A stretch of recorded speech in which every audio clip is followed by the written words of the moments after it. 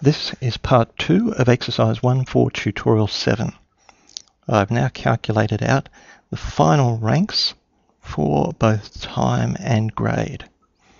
And I've moved those over here into this table. So I've got rank time and rank grade. Now, the next step is to calculate the difference. So 6 minus 8 gives us minus 2. 9 minus 8 gives us 1. 6 minus 5 gives us 1. 11.5 minus 12 gives us minus 0.5. And so on for the rest of the 12 individuals in the sample. Then we simply square these values. So minus 2 squared is 4. 1 squared is 1, 1 squared is 1, 0.5 squared is 0.25, minus 1.5 squared is 2.25, and so on. And finally, we add these values up to give us a sum of the differences between the ranks squared. This is our sigma di squared. We then take that value and put it in the formula for Sprearman's rank correlation coefficient. So we have 1 minus 6 times 18.5 divided by the number of students, 12 cubed, take away 12. That's these values down here.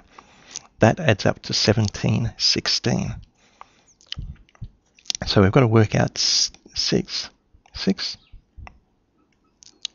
times 18.5 is equal to 111. So we've got 1 minus 111 over 1716, and that works out to 0.935. That's a high value, close to 1, indicating a strong positive correlation between these two variables. The final step in testing the null hypothesis is to go and compare our calculated value to the value from the statistical tables. In the case of Sprearman's rank correlation coefficient, we don't use degrees of freedom, we simply use n equal to the number of observations in the sample.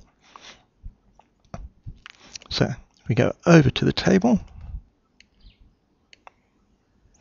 and across to the row for 12 observations, and the 0.05 column, the value in the table is 0.59.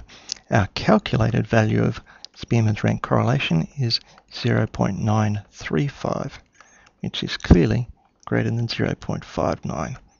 So we will reject the null hypothesis and conclude that there is a correlation.